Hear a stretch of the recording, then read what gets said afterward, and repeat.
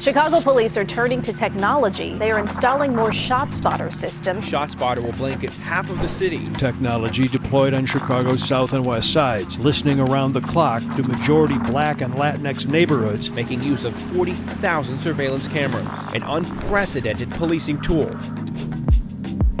See that over there?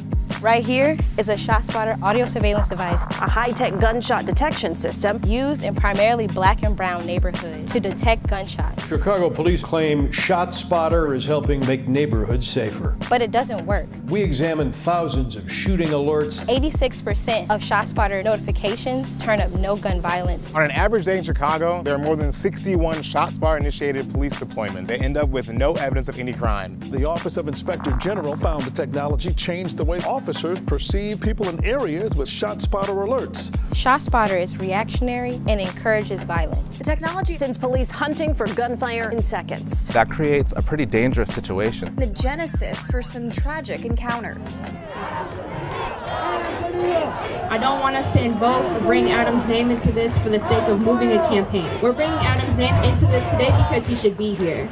Adam should be here, as well as the countless young lives, black and brown lives that we've lost.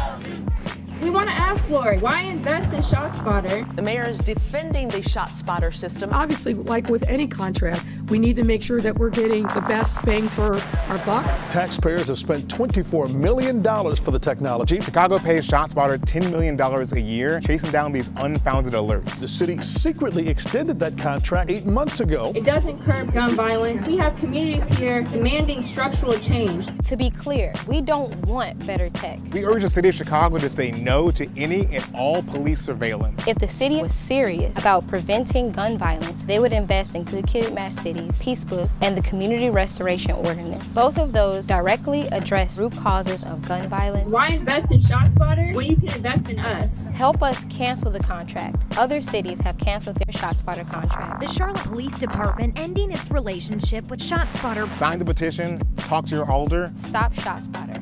Stop ShotSpotter.